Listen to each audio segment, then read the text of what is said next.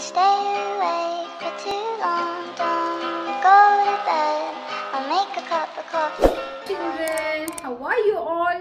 Now you all are with Miss Fatima with her story time. Do you know which story I am going to read today? Do you have any guess? Let's begin.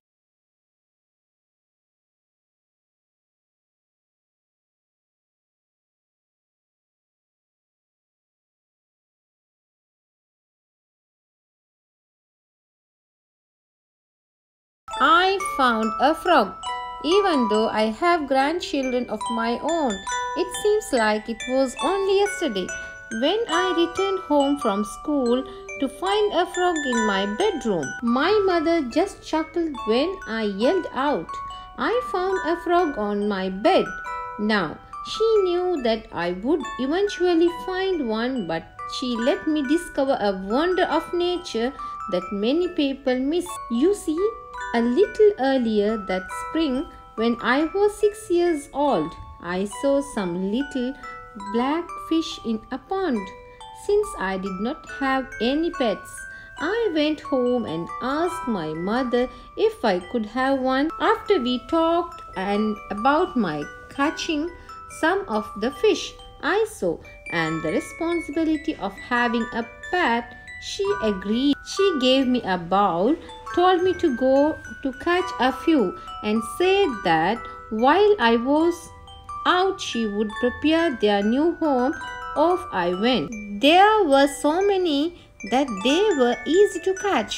I filled the bowl and ran home. When I got home, my mother had an old fish bowl filled with water sitting on the corner of my desk. She asked to see the fish, looked, and with a big smile said, "Tadpoles, wow, you are in for a surprise." I asked what she meant, and she just said that I would have to wait and see, but to watch my fish carefully.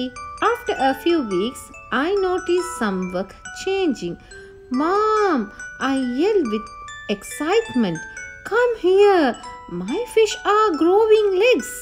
She came into my room, looked, smiled, and told me to keep watching. After several more weeks, there were more changes. "Mom," I yelled with excitement, "come here, my fish are growing front legs and their tail is going away." She came into my room, looked, smiled, and told me to keep watching. A week or so later, when I got up, I was amazed. There were more changes. My fish did not have tails. Their legs were bigger and they did not look like the little black fish I had caught earlier in the spring. "Mom," I yelled with excitement, "come here, my fish are really different." She came into my room, looked, smiled, and told me that a surprise was very close. That day, when I returned home from school, is when I yelled out, "I found a frog on my bed." "Surprise!" yelled Mom. "You watched a miracle. Right before your eyes, a fish changed into a frog. Now you had a better catch and take him and the other almost frogs back to the pond. I don't need 50 more surprises tomorrow morning." Off I went.